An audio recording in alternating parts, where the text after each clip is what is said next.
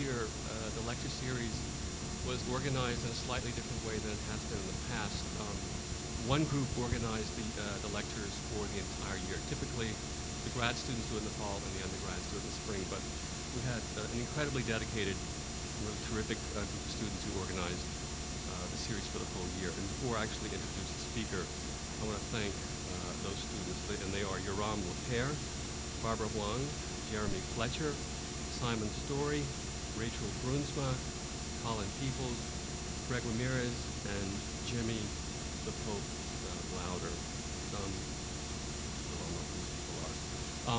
I also want to make a couple of announcements for lectures in the following weeks. Next week, January 23rd, we'll have a speaker from Holland, Joop and Lieshout, whose work you, I hope, know, and if you don't, you'll certainly know the personality once he comes and lectures. He's quite a spectacular figure. And 2 weeks later, on February 6th, will be Rennie Ramekers from Drove Design will lecture. Those things aside, I don't want to say very much about our speaker tonight. I will say that I'm incredibly happy to have her here for a lecture. I wish we had her here more often. I wish she was, in fact, here all the time. She's not. Our speaker for tonight is Lindy Roy. She has a firm called Roy. She's right now situated in New York. She did a Bachelor's of Architecture from the University of Cape Town, I believe. Did a Master's of Architecture at Columbia. And I was shocked to see in a piece on the Architectural Record website, which I consulted, weirdly enough, because I actually know Lindy fairly well, and why you would really need to consult the website to interview someone you know is one of the oddities of not late 20th century, early 21st century life. In any case, I was really shocked to discover that she had worked, or she claims to have worked for 18 offices in her first 2 years out of school. I didn't know that. I met Lindy, she's one of the first people I met when I went to New York at Eisman Architects, and was completely overwhelmed by her and her work then. All I really want to say about her work is that, and you're going to see, I hope, lots of it tonight, so I'm going to cut this short. But the thing that for me is so kind of amazing is that Lindy is an incredibly sophisticated theoretical person, but unlike most people who are theoretically sophisticated, she doesn't feel, I think, compelled to turn that theoretical sophistication in work that looks like it represents theoretical sophistication. In fact, the theoretical sophistication informs and shapes her work, and I think she's one of the few people who have whose work, whose actual work matches, as I said, the sophistication of her thinking. Well, I don't want to say any more. I'm very, very, very happy to have Lindy Roy here, and I would like you to help me welcome her here tonight.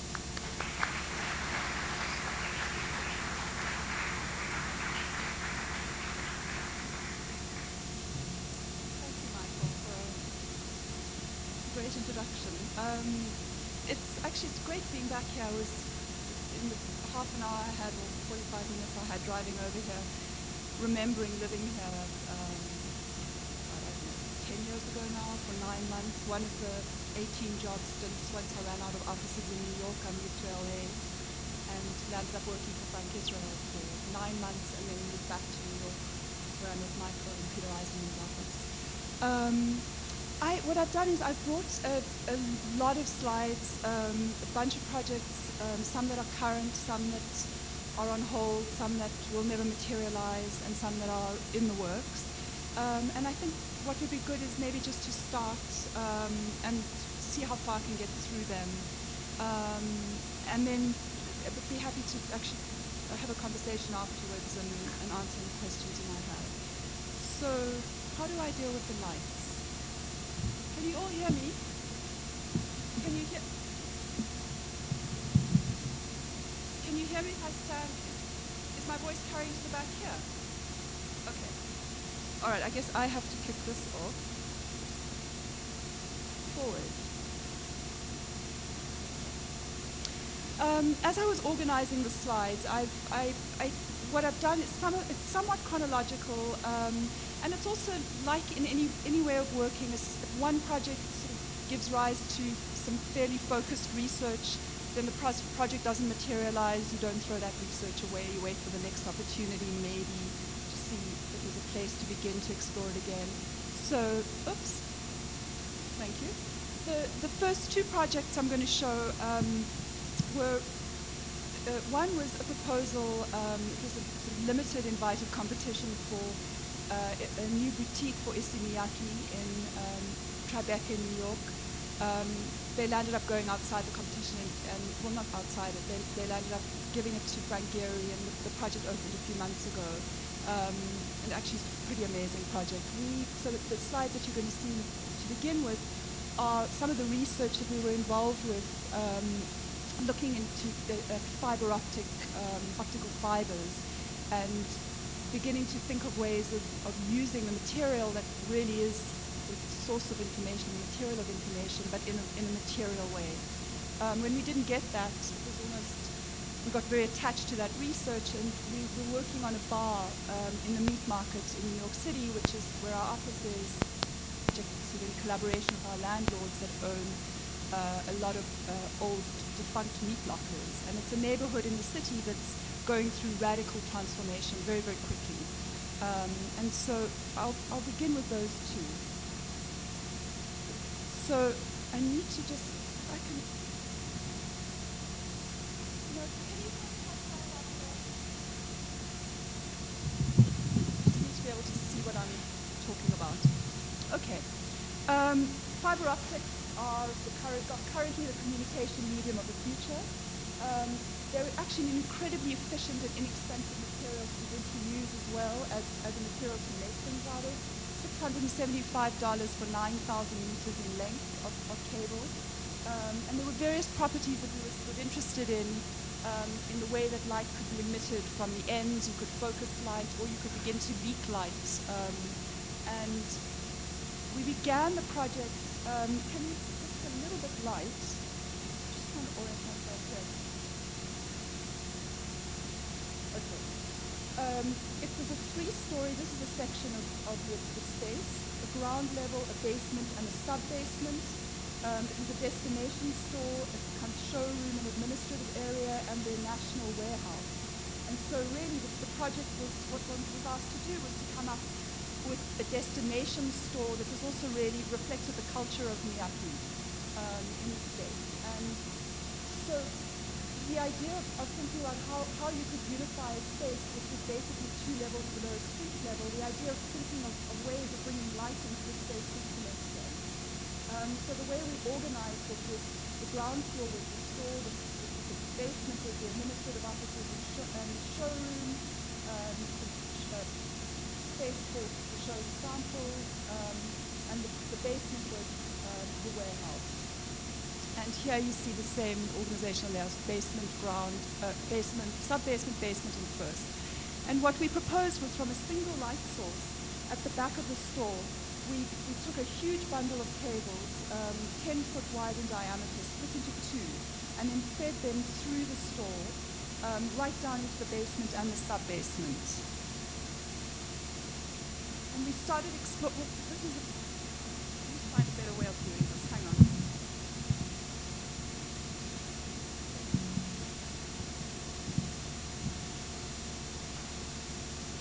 Okay.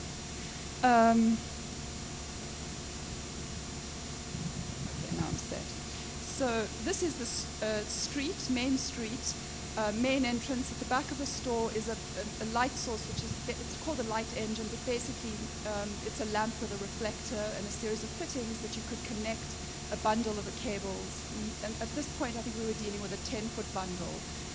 And then that bundle, as it moved, it traveled through a series of comb-like structures that were connected to the beams and columns, the existing beams and columns in the building. And those combs acted as a series of sieves or filters that distributed the cables, and they're almost like vermicelli, angel hair pasta thickness cables. And as they traveled, towards the front of the store, they would distribute light in a series of different ways, as a curtain, as a series of more elaborate fixtures. And then as the thinner strands moved to the front, it formed an entry canopy with Isimiyaki, the brand, the name, written at this sort of section cut in light at the entrance. And here you see, that could be focused a little bit if possible. The back of the store, behind this was a large mirror, floor-to-ceiling mirror was the light engine, so you got a sense of false perspective, sort of false infinity. The cables being distributed through these combs down into the basement and the sub-basement, and then the entry canopy where you had an undifferentiated bundle sort of forming the shape as it formed the letters. These are some more studies, again from the back, looking at the front of the store, how you could produce it, how one would begin to work the windows with a series of curtains and filters. The light could be, literally, these could be drawn open or closed, and different light effects could be produced. This was a 10-day proposal, not too much time. If we could just focus the slide on this side a little bit, if possible. Should I do it?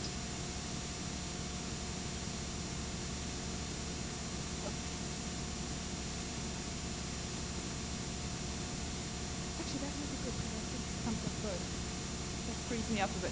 Okay, the slide on your left is the sidewalk of the meat market in New York. This kind of ubiquitous cycle that our office is located right in the middle of this, and so become an involuntary vegetarian, sort of lived through this for the last 18 months. But it's still a functioning meat market. Most of the guys have been moved out of the city. As this area up to Hunts Point in the Bronx, as this area now is beginning to be gentrified. And there are two modes here. One is there's a group that wants to declare a historic district, and they want to preserve every building, every cobblestone on the street. And essentially these buildings have no historic value per se. They've been refrigerators for the last 80 years. They're rotting, they're falling apart. The other mode is people want to just basically white it out, start again, obliterate any memory of what was there, and essentially turn it into Soho, which is happening in portions of it. And so we were looking for a way of doing something that utilized the infrastructure that's there, but was able to transform it into something that was true to really the life of the neighborhood now. So what you're seeing here is the track and switch system, and basically meat is brought in off a truck, put onto these tracks on the sidewalk, and then pulled through into the cutting and cooling room.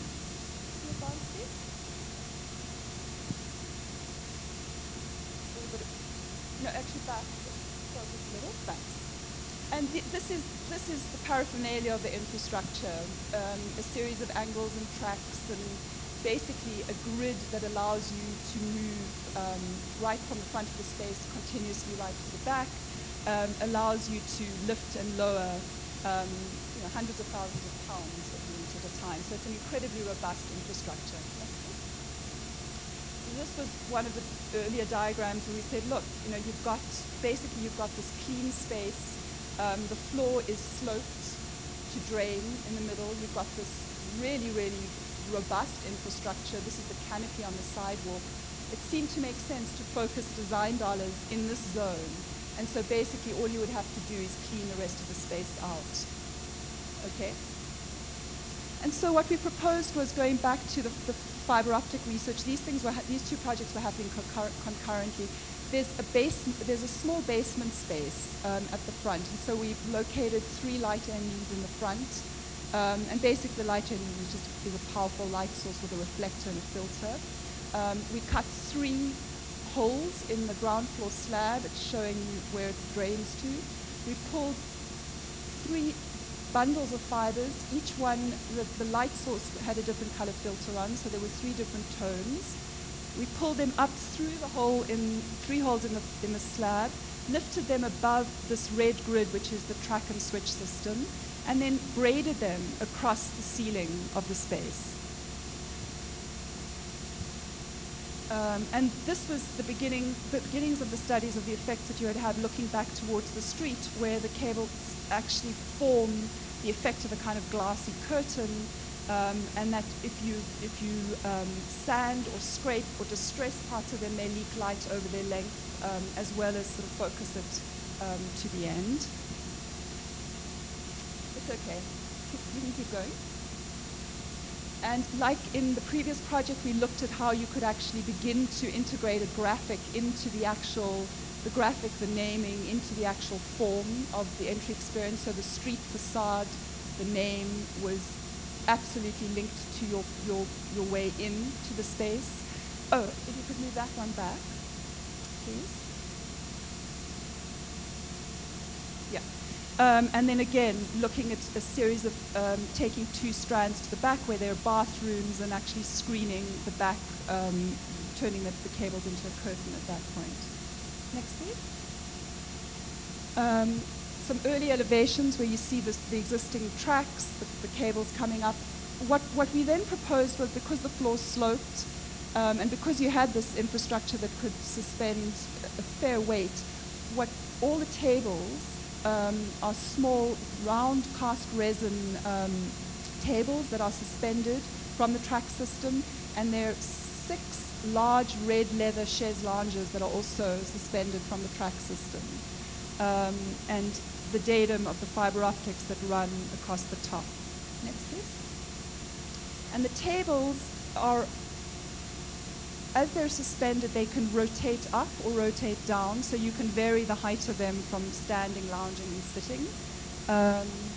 And these little red dots correspond to the grid above.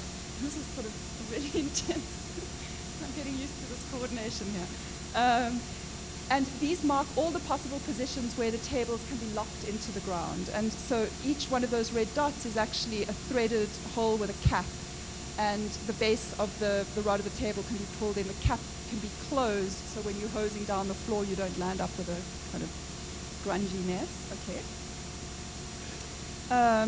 This should be a continuous image, but basically there you get the idea. Standing, lounging, seated. At this point, the tables were all round. If you want to move to the next one.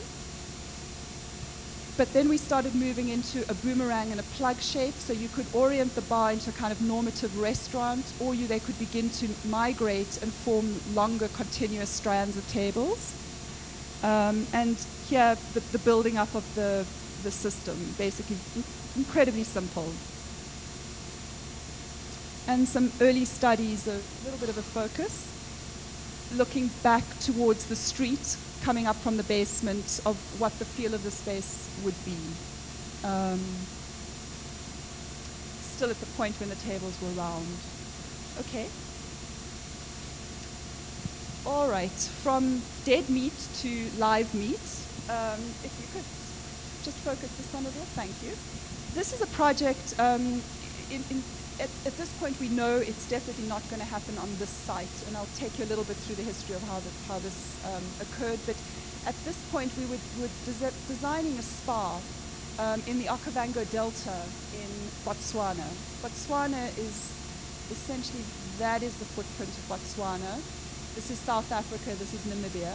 And Botswana is essentially Kalahari Desert, but it has one unbelievable feature, which I'll get to in not one, it has many unbelievable features. One significant feature that produces all the others. Here you can see the outline of a continent within a cloud weather map. And this was the beginning of our research, of trying to figure out how you could produce an architecture in an incredibly pristine wetland environment.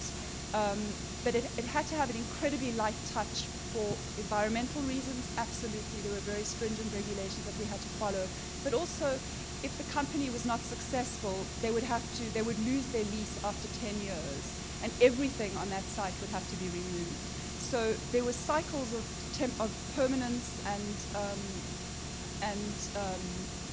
aspects of a temporary nature, in both in a sort of seasonal cycle according to the tourism industry, but also in terms of the life cycle of this company. This is a shot actually from the space shuttle, I guess from Columbus. And here you can see, this is the Kalahari Desert. These lines are dunes. The Okavango River travels downwards. It hits the Great African Rift Valley, and it shatters into this incredible wetland in the middle of the Kalahari Desert. Normally, deltas occur at the coast, so having an inland delta is an extraordinary event. This is a photograph of an area adjacent to the site called the Makadikadi, and it's a salt pan that's the size of Switzerland, with probably no more change in elevation than maybe 6 or 8 feet. And it was an inland lake that dried up thousands of years ago, and it's just this incredible salt flat. And our clients run a safari company where you go out into this desert environment on fat four-wheeler, actually basically like the bikes that you're seeing in Afghanistan, quad bikes, but not as souped up, which are low impact on the environment. And the focus of this form of ecotourism is dealing with desert adaptation. So how animals, how life adapts to this extreme environment. The proposal to do a spa in the wetland was to provide the other side, which is really what Botswana's tourism industry is known for, which is this incredible wetland that goes from a kind of meandering. This is not land, this is just reeds and papyrus.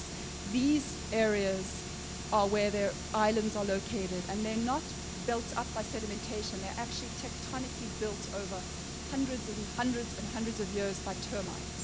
And so there's this incredible production of actually producing basically the swarm at work, producing stable ground. Here you can see those are islands. This is otherwise just reeds. Next, please. And the only way in to the site is by airplane. And once you get, or helicopter, and once you get onto the ground, once you land, you get around in these dugout canoes called makoros. What you're looking at over here is an elephant track. Each animal has its own route from one water source to the next, kind of elephant highway. Next, please. And here's the delta. Our site is there, and it's right on, you can see on the migration tracks of elephant and zebra, buffalo and zebra, wildebeest, there should be somewhere, elephant, and where the zebra go and where the herbivores go, the large-scale lions, predators, cheetah, leopard, hyena follow. And so it's an incredible, it's not Disneyland. I mean, it's an incredible extreme environment. Here from the air, you can see the filigree of elephant tracks traipsing through. Next. And this section is obviously critically important, but the idea was for us to build on the water, and so that you could actually locate 8 to 10 guest units individually within this papyrus. The reed growth around in that area are papyrus that grow up to 7 or 8 feet tall. Okay, next. The other incredible feature on the site, what I talked about, the ground being tectonically built, these are termite mounds that stick up, they pepper the region. There are hundreds and hundreds of thousands of them. Most of them are abandoned in this area. Here's a small village quite close to the site, built around sort of a termite mound giving you the finger. But I mean, you can see how tall that is. Next. And so I don't want to go into too much detail, but part of the research was looking at how hundreds of thousands of non-verbal, fairly unintelligent creatures, airborne termites, coordinate their behavior to build these incredible architectures. Basically, the termites in that region they're fungus farmers, and so the temperature inside, this is one of their mounds, has to be inside the nest. They grow fungus in this area, and then their eggs, and there's a whole kind of city of reproduction happening. But the temperature inside the mound has to be sometimes 30 to 40 degrees cooler than on the exterior. And so these large chimney structures are basically elaborate air conditioning systems. I can talk to you a little bit after, if there's time for questions, I'll go into it a little bit more. But basically the termites use pheromones, and they pheromones are impregnated in the dirt that they pick up and build a mound out of, and the pheromones attract other insects, other termites. And so kind of temporal scaffold evolves by these pheromone diffusion gradients that get set up in a site where the termites are building. Actually, you want to just go back one sec, which is really what's being shown here, the diffusion gradients that this structure exists, and it guides the layering and dropping of the dirt to form these intricate architectures. And so when the wind blows, you get an imprint of the environment literally on the way that the nest might be shaped. Next, please.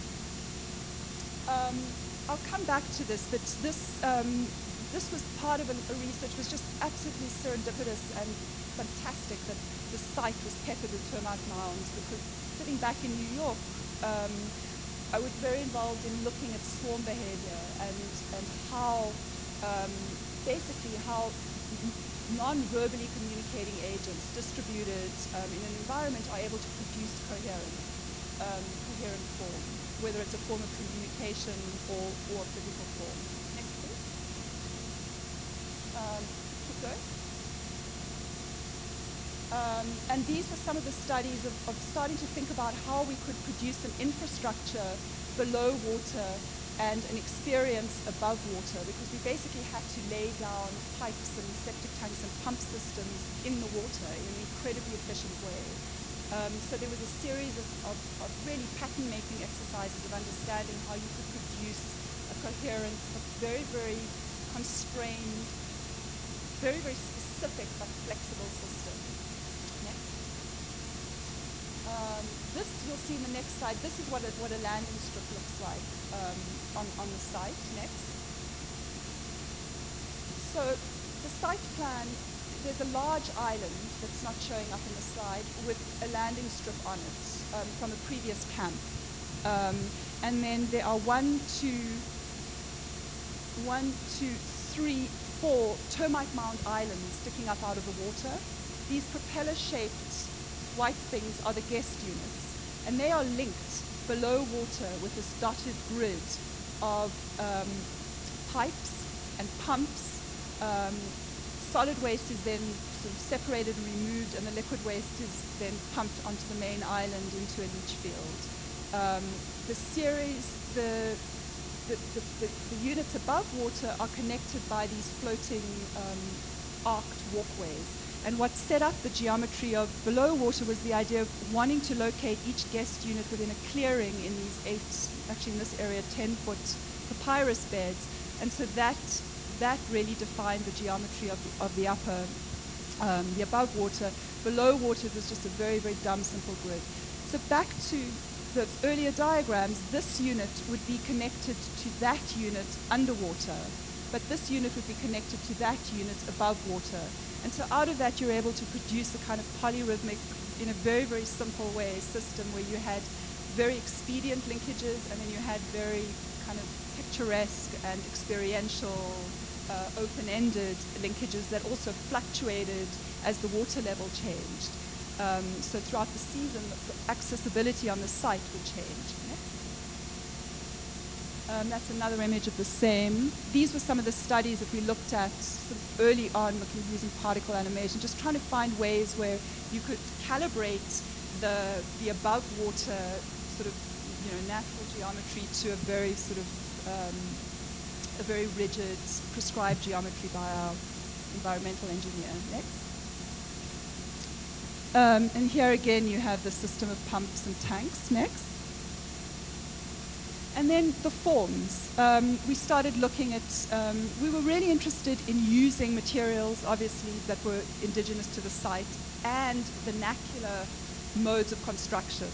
And thatch, these aren't reed thatch, these are a little bit more rigid, but in the area there's incredible thatch work that happens in Mozambique, the country to the east.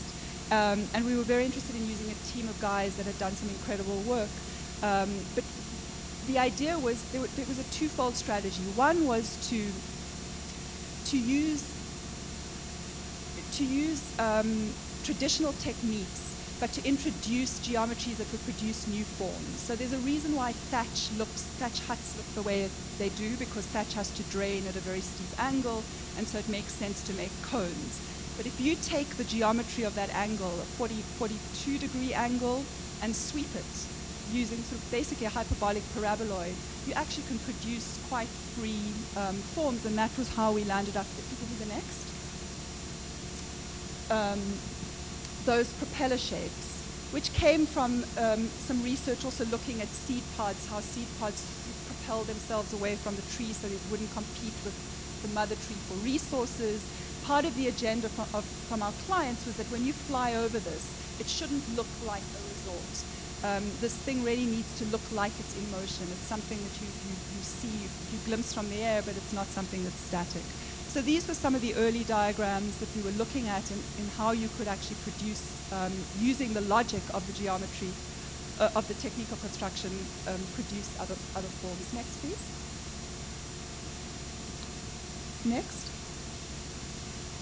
And these were early studies again, looking at really the cycles of the site. So sedimentation, I think this might be too small for you guys to see at the back. But really, sort of each image, we produced about 10 of these, was a kind of key of elements, a sort of checklist for the client. And then slowly the actual architecture began to find itself within this sort of meshwork of forces. So here we were looking at sedimentation, fluctuating water levels. Here we were looking at rainfall. And you can't really see this, but the magnetic fields that the termites also use to orient themselves when they're building these mounds. This site got flooded hundreds of years ago, perhaps. And so these mounds, just the tips of them stick up out of the water. Next. And here we were looking at these temporal forms of basically a bird of prey economizing energy by riding an airfoil. So over the water, the warm air rises and then drops. All this bird does is it flies around in circles, and it just rides the airfoils and maintains its, really conserves its energy and maintains its surveillance. Each unit consists of a propeller-shaped thatch roof. This is a solar collecting drum, which is basically an aluminum drum with a lens. It was actually a plastic lens on the top. Water is pumped up from below, heated during the day, and then fed when you come back from your game drives or tracking game into this floating fiberglass spa element, which is basically a large tub. If you want to go to the next. And here you see, again, the relationship between what happens above water and the pipe and pump system. The water is actually that deep. We exaggerated it for pure effect in this instance. But this unit then gets linked to this island and then connects to a unit over there. Next. And these were sort of the later images. Following the roof profile is an aluminum track, and there are two layers. One is high-tech tent fabric that can be enclosed, and so that you could close off this pod. And because this exceeds the floor area, you'll end up enclosing an area of water in the space as well. Up a few steps is a more sort of enclosed area, really psychologically to make people feel a little bit more secure, and that's the area that you sleep in. And then there was a second layer of mosquito netting that would be draped around that. Next. The last element, and this again shows sort of the obsession with the septic system and the water supply and waste. The delta water is incredibly pristine, and the clients wanted to be able to swim in it, but there's the psychological fear of crocodile, because there are crocodile in the area, and hippo. And so what we proposed was this lap pool that was actually crocodile resistant. And there was a guy down in Florida who gave us the compressive strength of alligator jaws. And out of that, we were able to figure out this steel frame with a really fine but strong mesh that wrapped it. So it was a kind of sieve. And then there's a wood deck that ends in a sort of a bent section that acts as a chaise. with a little outboard motor on it. And so this pool can be docked under the shade of one of the roofs, or actually can be navigated. This is a grossly out of proportion. This is a frog. But anyway, okay, next. After that, actually, while we were working on this, we entered a competition for low-income, moderate-income housing project in Houston. We were one of the winners, and the project is actually due to start construction in the spring. But basically, it was a community organization that was linking into a voucher program, and it was basically providing down payments for an $85,000 3-bedroom, 2-bathroom house, 1,500 square feet. I mean, it's cheaper to build in Houston, but $85,000, it was a challenge. And having been looking at tropical environments, Houston is a tropical environment, granted an urban environment. And so we'd really done a fair amount of research on passive cooling for the spa. And so what we started looking at was taking a basic shotgun shack roof, lifting up the front of it and twisting it into the prevailing wind, so at least the house didn't have to be air conditioned 12 months a year. What happens is people, these houses are built with tiny windows. This area, or this category of housing, is essentially the domain of fairly schlocky developers, where the windows and doors are tiny, and generally the house isn't allowed to operate or breathe other than with air conditioning. And we wanted to offer an alternative, or at least the opportunity to be able to live in it without that. What happens is people move into the houses, can't afford to pay for the air conditioning, and basically the architecture doesn't allow any other possibility. Next. So here, this is probably the easiest to explain. A very simple plan, kind of master bedroom, bathroom, 2 kids' rooms, another bathroom, kitchen, living, dining. And then there was this spine of ceiling fans that moved through the house that ends in a bug zapper on the back porch. Next. And here are the 2 sections. On the one side, you have a completely flat, 2-dimensional roof surface. On this side, you see it twisting into the wind. It lifts up to deal with the infrastructure of the street and to sort of draw it through to the zapper on the back porch. Next. Fairly brutal elevation. That was fairly early on. But the roof on the one side pulls down and wraps around to where the carport and the entry to the kitchen is. And then on the other side, this Virock, which is a kind of cement board, really inexpensive. We use it as floor, interior, exterior, and wall surface. So the wall along that side is the Virock. It's just these 2 L's. Next. Oh, I'm going to just show you very, because I want to get onto the newer stuff. I don't know how we're doing for time. Okay. This was a proposal that got put on hold, but then led to something else. In 1998, when the Panama Canal was going to be handed back to Panama, it actually was handed back in 1999, Frank Gehry, his wife is actually Panamanian, and he'd spent a lot of time down there, and when it became clear that, well, when the plans were being developed for the land that lined the canal that would be given back over from the U.S. military to Panama, the most grotesque, sort of really, really bad casino-type development was planned. And so he agreed to come down there and participate in a symposium to rethink an ecotourism infrastructure. And so a couple of architects went down with him, and while I was down there, I met a client, somebody who landed up, became a client, somebody who had found this U.S. radar tower in the middle of the jungle. That's the Panama Canal. It was a geotangent. If we can move to the next one. Basically, this incredible tower that was used initially to police the canal and then to patrol drug trafficking from Colombia had this huge geotangent dome, a kind of Bucky-like dome on the roof. But he had converted into an amazing bird-watching hotel. And there were this platform for fuel tanks that were adjacent to the site, and everything was done by military engineers, so it was incredibly oversized. There was enough power on the site to basically supply a small city. And what he wanted to do was to create a kind of overflow space for the guests on this surface. And so we basically, if we can move to the next one, it was a large roof, essentially a large roof, Teflon tensile structure that got stretched over a deck over these fuel tank housings. Next. Oh, I'm just going to flash through these. This was a proposal for the New York Times capsule that the Natural History Museum ran a competition for. Calatrava's one actually was built. If you go to the Natural History Museum, you can see it. But it was a proposal for a capsule that would be monumental, that would be opened in the year 3000.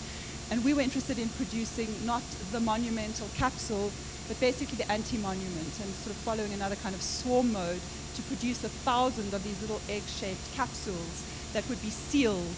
If we move to the next one.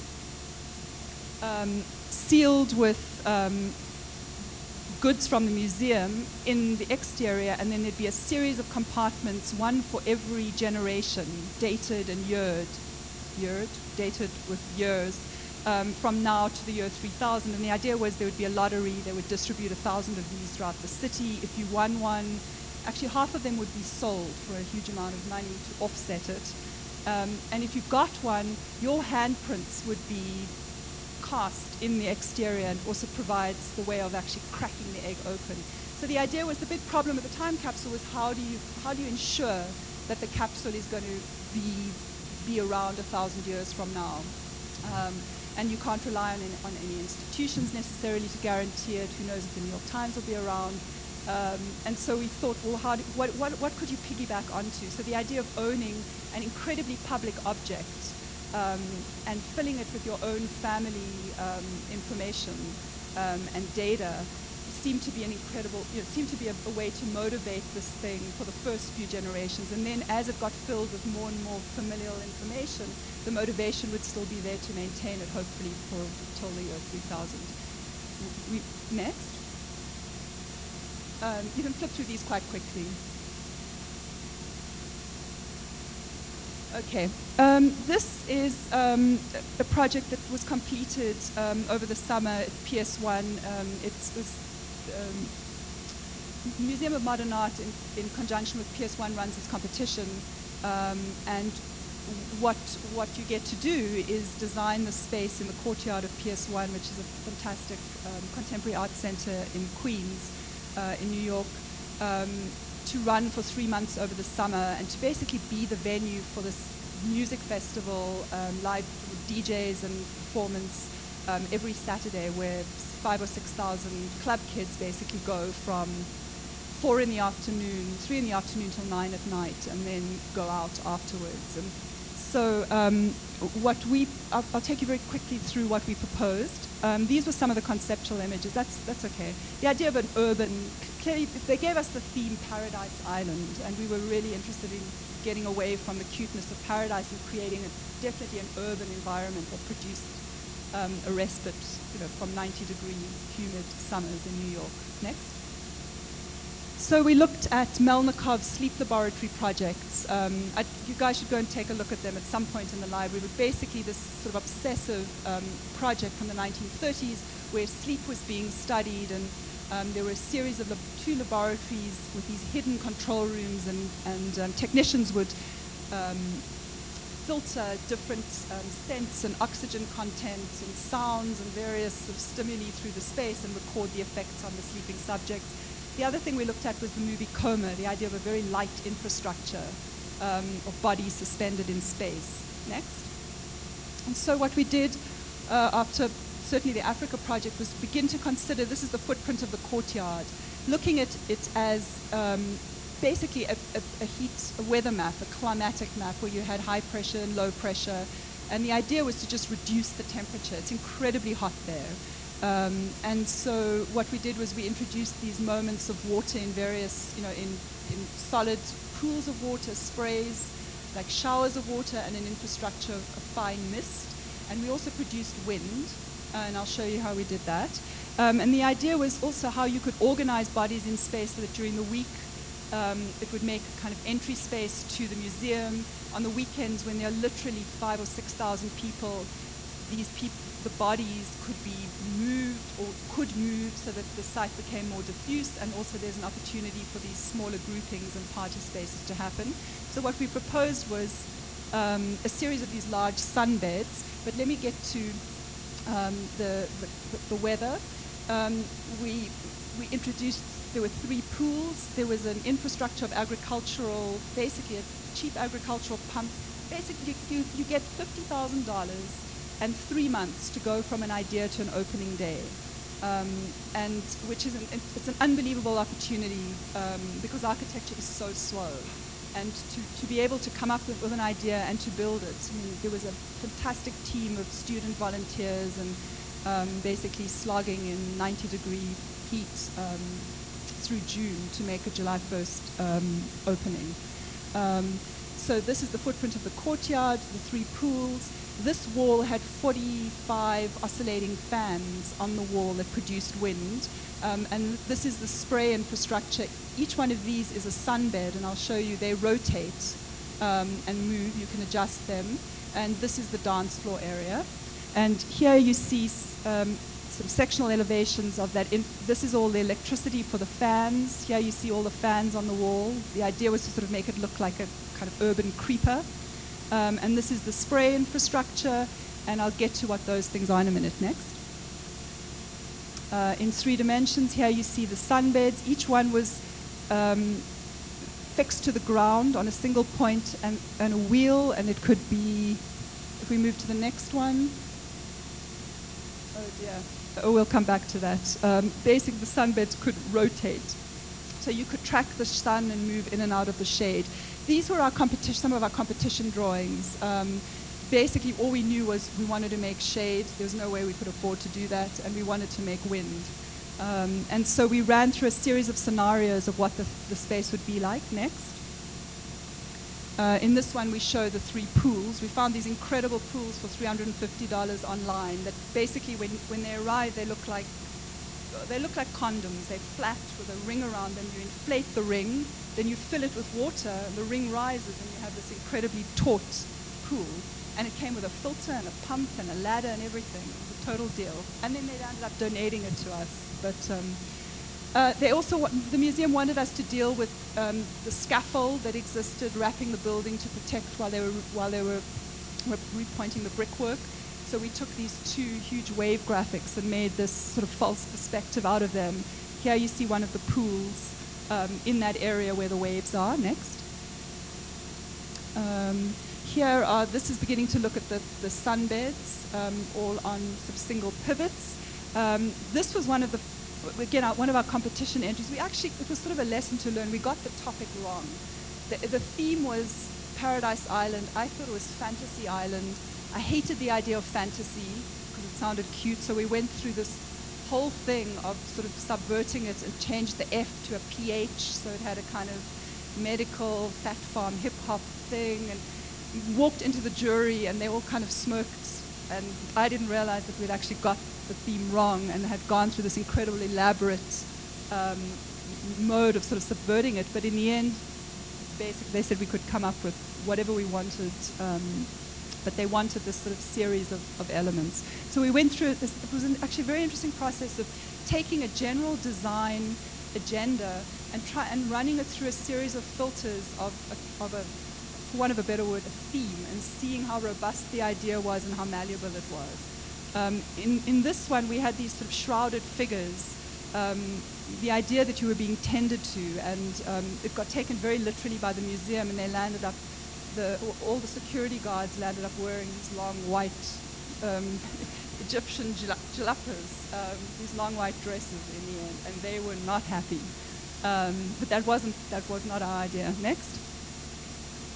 Here, that's what I was looking for. So here you see each one of these is essentially a hammock structure, tensioned on a steel frame with a wheel. This is the housing that holds the shade and also holds the pipe, the infrastructure of the pipes that's producing spray. And each individual hammock has its own individual spray atomizer, so you could lie, as you were lying, you could spray yourself. I'll get to what those things are in a moment. Here you can see in elevation now against the fan wall, all the hammocks. Next. Again, another, we had to produce kind of publicity stuff while we were trying to figure out how to build this. I mean, all of this was happening in 3 months, so it was slightly delirious. These were actually used to build it from. These pink things, as they were known as, were basically this idea of trying to make a kind of communal sort of parties, not kind of party space that was a little bit more private. And so these were 16-foot diameter PVC tubes that are really flexible, seamed, were basically threaded through these very, very light iridescent polyester pink scrims. Next. You can flip through these quite quickly. And this is the actual installation. And here you can see the pink things. They're quite, when the wind hits them, they got quite flexible. The spray, the neoprene headrests on the sunbeds, they were designed to have 8 people sitting on them. The fan wall products that we also came up with next.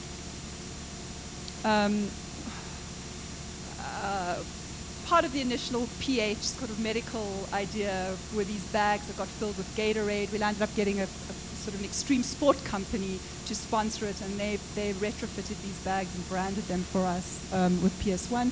Here's inside one of the pink pieces with the atomizer. Next. We also designed a swatch. We were asked to, but they couldn't get into production fast enough. Basically, the idea of that was also to cool you down. So this is a gel pad. And the swatch, you can freeze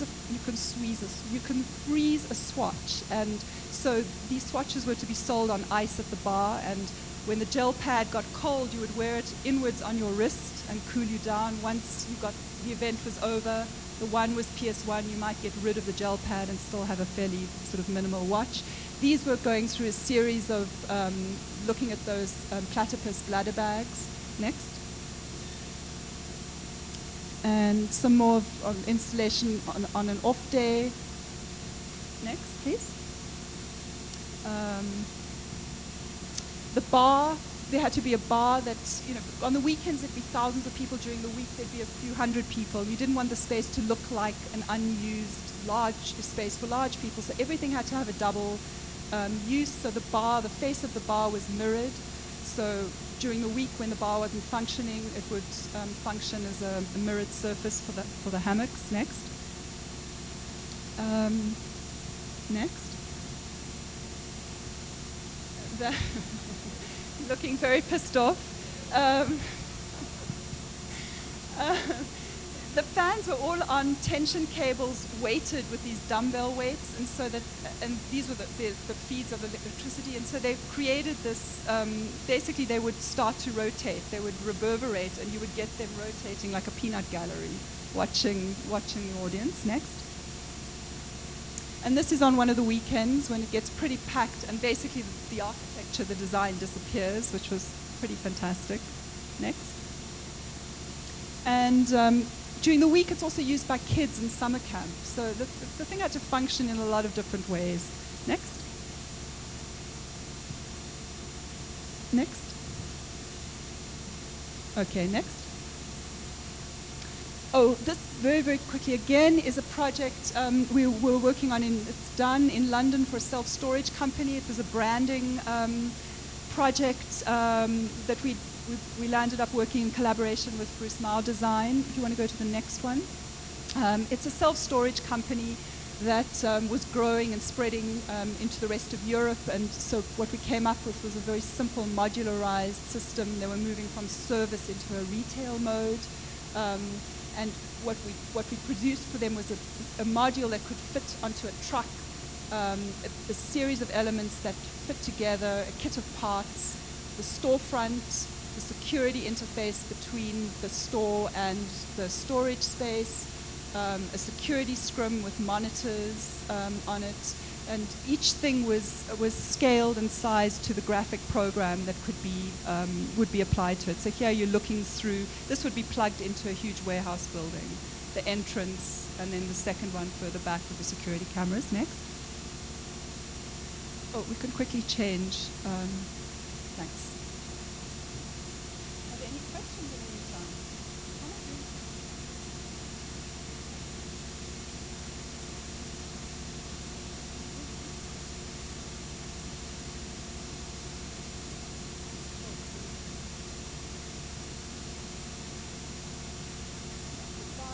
what I'm not going to go through, I'll flip quite.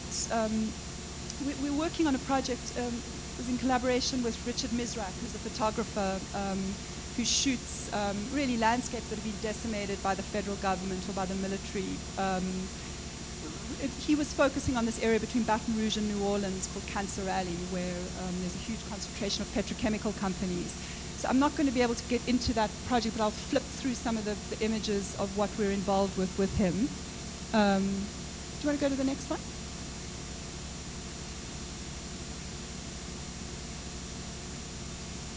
Oh. Where are the other slides? They must be in the library. Oh gosh. Sorry.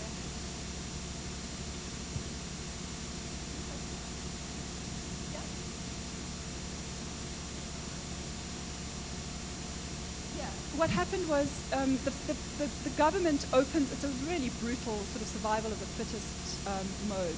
The government owns and controls the site correctly. It's a pristine wetland, and every year they open up a series of sites for tourism safari companies to come in. And every 10 years, if you're not performing, if the business is not doing well, or you've got environmental, you haven't performed according to the guidelines, you cannot renew your lease and a new company can come in. And it's an incredibly corrupt system, and our clients are sort of a young company, and we weren't allocated the site 2 years in a row that we needed, that had the correct depth of water. So there's a private investor now, and they're looking for a site. It won't be in the delta, it'll be in a river site, in an area that sort of opens up, but it doesn't have exactly the same properties as the delta, which is, but you know, that's where it's at now. Oh dear.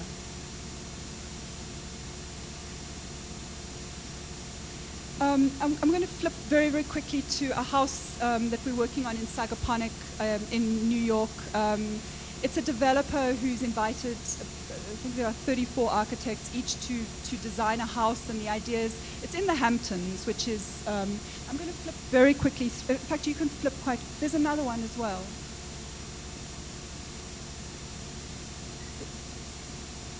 Oh dear. It's okay. The Hamptons is full of these overblown mansions, and it's basically the McMansion syndrome is what it's called, this kind of nouveau riche, really fairly grotesque, overscaled properties. What you're looking at here doesn't have anything to do with it, but I'll just ramble on a little bit about that. And the developer wanted to return to the idea of the beach house and create these more modest scaled projects, which we'll get to in a moment. These are some of the companies that are located along the river. This is not the Hamptons. This is Louisiana, Baton Rouge, New Orleans. And this is the density of the companies. Almost everything you touch, from cosmetics to plastics, has passed through this area. Next.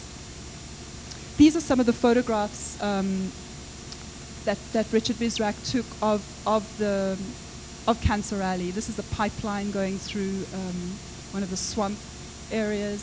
Exxon fencing off property through the water. Next.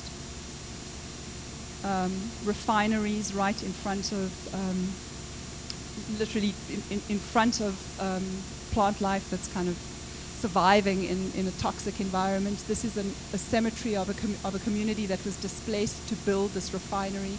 I can't do this project. I mean, it's an emergent, something that we've been working on for about 18 months. It's too dense to really go into it in too much detail.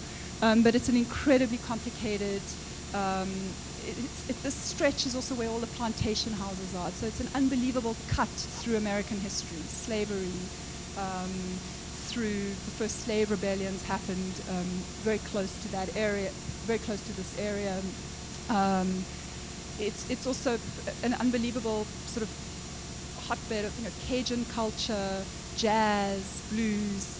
It's an unbelievable sort of confluence of amazing tourism opportunities, unbelievably sort of polluted and toxic environment, and these sort of destitute communities that are living where the sugar plantations that are still in existence there. And what Richard Mizrahi, what he was interested in doing was sort of making a fairly grand proposal, a kind of reclamation of that area with sort of large institutional buildings, maybe museums, or that would somehow connect it to a tourism network. I wasn't so sure, and it's something that we're moving through now. We went down there and just started researching it and started documenting what we were finding next. And essentially looked at what brought the petrochemical companies there in the first place, the river, the natural resources, and the most important things were the subsidies that the state of Louisiana gave. This is the average of state subsidies. That's Louisiana, almost double Utah, which is the next state. And so we were looking to generate, move through the information and produce these diagrams that encapsulated moments of why this place is what it is. And to draw these large timelines from, if you go to the next one, literally from, you know, looking at the geology where petrochemicals or when natural gas and oil is being formed, you're talking about these vast timelines. And so we sort of tracked, literally, this is flipped, but you can see this should be the other way around. That's Africa. This is Pangaea. And that little indentation is that's the location of the delta. So trying to really understand what this place was like when the oil reserves were being formed. Next. And looking at the river next. You can just flip through these quite quickly. Formation of oil and gas next. Next. Next. Starting to move into the individual sites. These are satellite photographs that sort of located every single aspect of the refinery and then diagrammed the processes of what was actually happening on the site, how many people were employed. 225 acres employed 1,000 people. That's okay. Keep going. Keep going. Okay, next. Next. Next. Next. There's a bucky-full dome on the site, and there's this incredible dome that was built by the for the Union Tank Car Company. Next. It's called Devil's Swamp. It's about half an hour out of Baton Rouge. Yeah, next. And part of the proposal then was to start to find ways of providing much needed infrastructure to the local community and to tourism. These are all flipped, they're upside down. But basically what we did was we took the module of the barge on the Mississippi River, which is ubiquitous on the river. There are thousands of them, and we programmed them with library, computer center, sports facilities, community vegetable gardens. The ground is toxic in certain places, in dense areas along much of the school districts in that area. So this set of barges were programmed with local community facilities, and this series were programmed with tourism, a motel, a jazz cafe, of course parking, movie theater, landscape. Then the idea was these would be put on timetables calibrated to the school system and to tourism, and they could then be ganged together to form these larger landscapes. The school stuff could move up and down the river in a weekly cycle and service a series of schools, going from Baton Rouge down to New Orleans, and the tourism stuff would move up from New Orleans up to Baton Rouge. Next. Okay, this is the house. Okay, I'm going to do this in 5 minutes. This is the house. This is the house. The agenda of the developer was to come up with more modestly priced, modestly scaled projects in this area called the town called Sagaponack in the Hamptons. And this is the approach view. I'll take you to some of the, we'll get to some of the ideas in a moment. Next. We were looking for a way of finding a very basic section that would produce an enclosed environment, but that would also expand out into the garden. So there were a series of these S-frames, a series of floors of concrete slabs that would roll into the house and out of the house. And these are little scenarios, which I won't go into now, of what actually happens when the driveway turns into the entrance. Next. And then those steel S's are clad in wood strips that some of them at window height are operable, that operate as louvers. They wrap all the way around the S. And the idea there was, the first image that I didn't talk about was a kind of patterned, striated pattern, which was actually a piece of fabric from Côte d'Ivoire. We were interested in producing elevations that would change over time as the house was used in different seasons. Next. And then there was a second element was a lap pool that moved from the garden into the house and then folded up in the house and housed all the recreational bathing, steam rooms, all the water-related programs. So here, the pool extends out there. This is a bar. This is now inside the house. These are the 2 bathrooms. This is a little space adjacent to the bedroom. I'll get to a plan in a moment. Next. Closer approach views. So here you see the pool basically moves in from there. The S's move in that direction and then perpendicular to that to make the master bedroom suite above. Next. These are probably too light to see, but again, the glass line of the house is over here. This is an outdoor terrace above. This is an outdoor terrace. This is the dining area that rolls out to the garden. This was a very early model, and the pool that moves into the house. Next. The section of the S's and the pool that intersects with that. The louvered system. Next. Next. Next. Some of the sections now, trying to figure out the materials. So the driveway with the dining room, the pool, the kitchen that turns to the dining room, and an outside barbecue area. Next. From the garden side, a glass roll-up garage door that drops down and closes off the pool or lifts up and makes that an outdoor space. Next. And a view from the garden looking at the pool moving into the house, master bedroom, terrace above, dining room, the wet bar, and this is the glass door that drops down. We're halfway through CDs on this now. Next.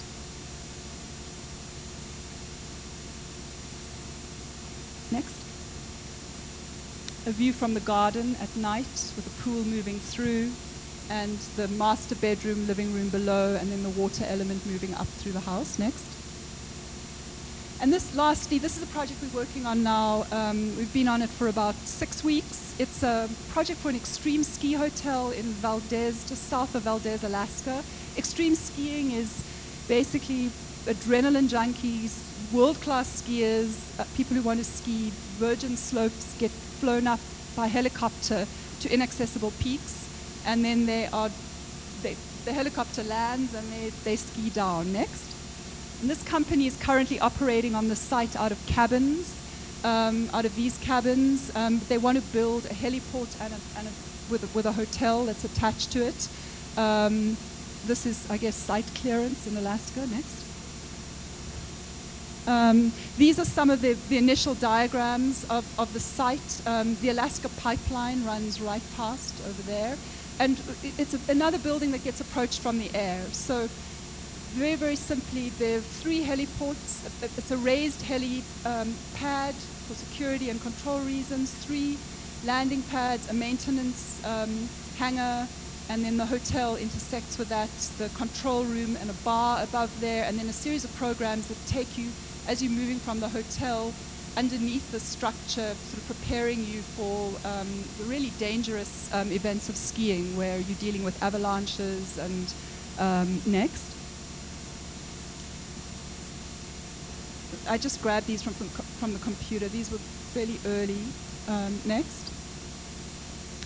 This is sort of where it is right now. So approaching it from the air, and as that's the shadow of the helicopter, as you're coming in lower, the roof of, and it's an area, it's another extreme site, 10 feet, they get 100 feet of snow. You know, so there's at least a 10-foot snow, section of snow on the site in winter. They get 20 hours of sunlight in summer. When winter's over, in a month, the snow melts and the site floods. When the floods go, because you've got 20 hours of sunlight, there's just this voracious plant growth. So within a week, you'll get, 6-foot-high field of bright blue flowers. And so, trying to build something that works. I mean, but there are two owners of for the project. One is a weekend warrior, sort of avid skier, enthusiast, but he's a businessman. And the other guy, who is the skier, the unbelievable guide with a military background, unbelievable program to generate sort of this language of control and a series of, really the project gets divided into zones of hazard. Areas where you can't go, where you can go, where you can go under certain conditions. This roof would get covered by snow, and before you can go up in the helicopters, you've got to do avalanche. The guide is the guy that goes down first, and so he's dependent on the clients if an avalanche comes to pull him out. So he's very interested in making sure they know how to deal with the avalanche detection gear, and so before the flight they'll bury a knapsack with a beeper, with a signal on this roof, and the group of 5 guys that are going to go out there then go and try and find it. So there are all sorts of programs that are actually linked to the roof of the building next. And not to forget sort of the heroic shot when you come back after skiing and you've got this, the photo opportunities that are necessary. And what's going to happen is the project now is developing to, this is actually going to be a hub for other ski operators, and so it's got larger, and in summer there's boating and activity that happens, and so the space below the raised heliport would be used for storage for the summer activity. The maintenance vehicles travel up through this ramp around to the top. This is the hotel. Snow would cover it up to that height. That would be the datum of snow in winter. Next. And there you see the ramp going up. Okay, that's it, I think, for now. Thank you. Be very patient.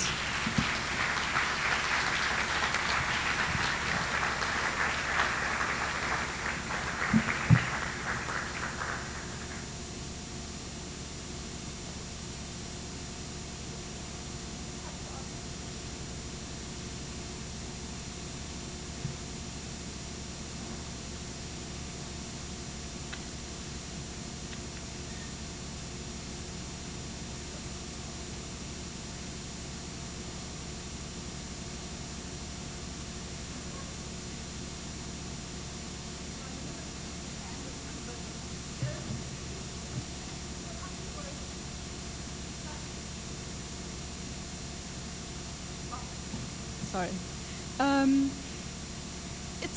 The spa was a project we did. I started it before I even had an office. Sort of started in '97 and just started it.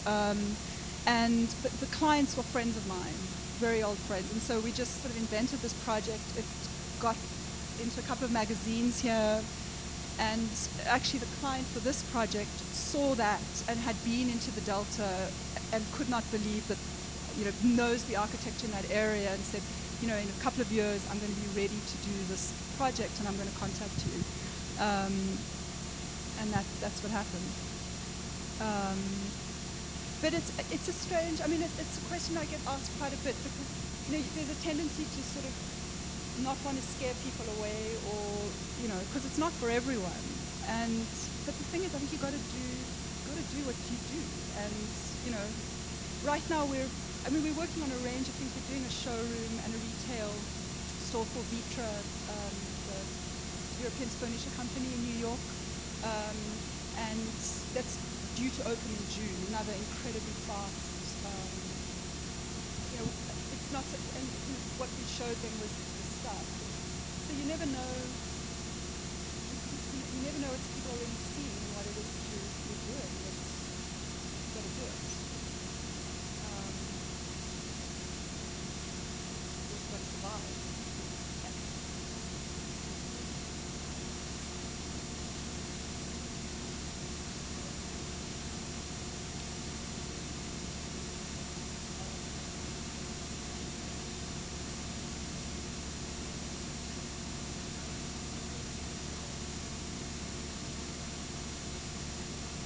Yeah. Well, I mean, the dirty little secret of that project was it was unfunded, and we worked on it in between things over summer, and that's why it's taken so long. Simply because when Mizrach contacted me, I just would have jumped at an opportunity to work with him. I didn't think about, naively what it would actually cost to produce it, and so we just decided. I went down there, put it on a credit card, and actually last month, that's it. We've sort of produced this material, and it's going to now be shaped into a book project. And the other projects, the bar project was a matter of convincing the client that he should do this, and that we would help him set up the management structure. And so, I think when you're starting, basically, I think what I've been focused on for the last 2 years, when I set up this company more formally, is just doing what it takes to kind of get the attention of someone that maybe wants to do something. So they paid us a tiny fee, and then I agreed to do it as sweat equity, so I'd be a partner in the project, in the actual bar. It was more important for me to get those ideas out and be working, and what's happened is it does become real. There's a very strange, I don't recommend, but the Cancer Alley project was another. I mean, I was so blown away when I went down there, and it just seemed, I applied for grants, we didn't get any. I mean, it's now, I think, if we applied for book grants, we probably get, because there's a ton of material, video, and his photographs are extraordinary.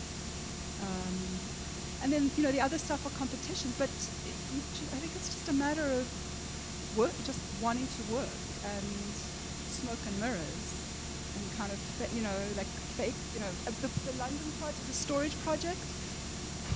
I shouldn't say this. I was working out, basically it was myself and one guy working out of my apartment, and we were talking to this massive real estate, REIT, a real estate investment trust, this huge, international corporation, and convinced them to fire the architects, to fire Sachi, and to bring Bruce Mao on board, and it worked, because I was always flying. I just got on cheap flights and flew to London and sort of moved it through, and then they had a huge board meeting which they had to present work for, and I think they got really nervous. They realized, we don't know who this person is, so they flew 3 of their guys over on Concorde like the week before, and we were literally in a meat packing. We moved into a space that was literally in a meat. It was one of those meat builds. In the morning, you had to close your nose and sort of fight your way through meat. And these 3 guys arrived, and we actually, I won't go into too much detail, but these are classic stories. You'll hear people telling you stories of filling an office full of people, so that for those days. So I'm sure you guys have done it. I did that when I was a student, And but the thing is, you can do the work. It's a matter of kind of capturing someone's attention. I mean, after that site visit, though, things definitely. After that office visit, there was other fallout. They knew that they could mess with me, because I would have no. They could see I had no recourse, So trouble did start after that. But it mattered, starting that collaboration and doing that project, and we got paid for the work we did. Anyway, that's sort of too much information.